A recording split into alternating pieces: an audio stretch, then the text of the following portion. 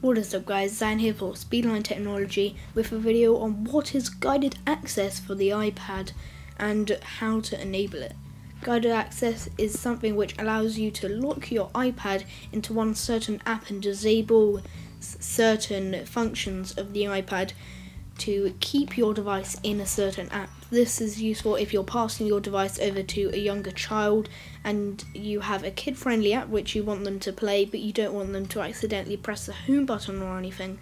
So without further ado, let's get into how you use this.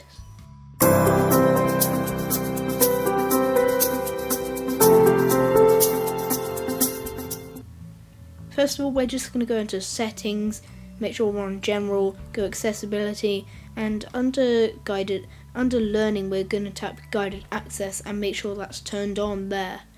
So now we're going to go out of it once it's turned on, and then we're going to go into the app which we want to log ourselves into.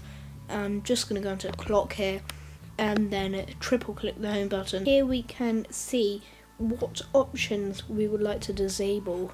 So if we click hardware buttons here, we can choose which ones we want to have on.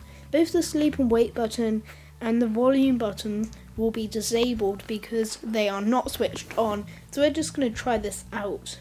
The home button is automatically disabled. Whenever I try and press the power button, guided access tells me that it is enabled and I need to triple click the home button to get out of it. As you can see, I can still press anything in the app, and here I can choose where if I want to disable certain parts of the screen. So if I wanted to stay on the alarms part of the app, then I can just disable this whole bottom section. So now when I click resume, I'm not able to click anything where this little box is highlighted here, but I can click anything else on the screen.